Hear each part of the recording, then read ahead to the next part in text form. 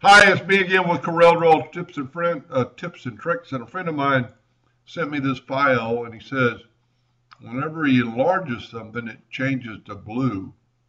Well, that is just Corel's way of letting you see what it's going to look like compared to the original one.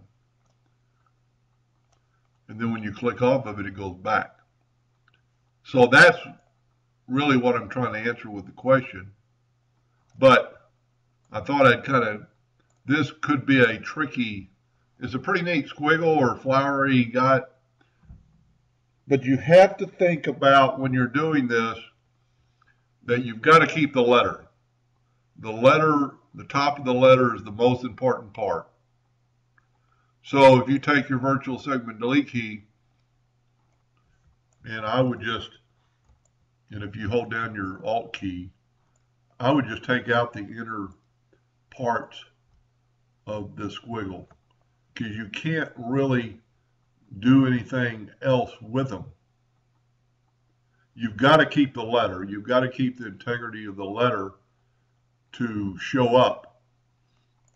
And then you can take your virtual segment delete key and delete these other lines that make up the floral. And you just got to be thinking about, if you think about it, you've got to keep the integrity of the letter, the shape of the letter entirely. The squiggle is still going to show through. And I'll show you here in just a second what it'll look like when it's done. He didn't ask me to do this. I feel confident he can. Just a little bit more. Because if you don't think about saving the letter, you can really run into problems trying to figure out what to do. I think I've got it. So now let's zoom in and take the Smart Fill tool and fill in the letter. And that's what your cutout's going to look like.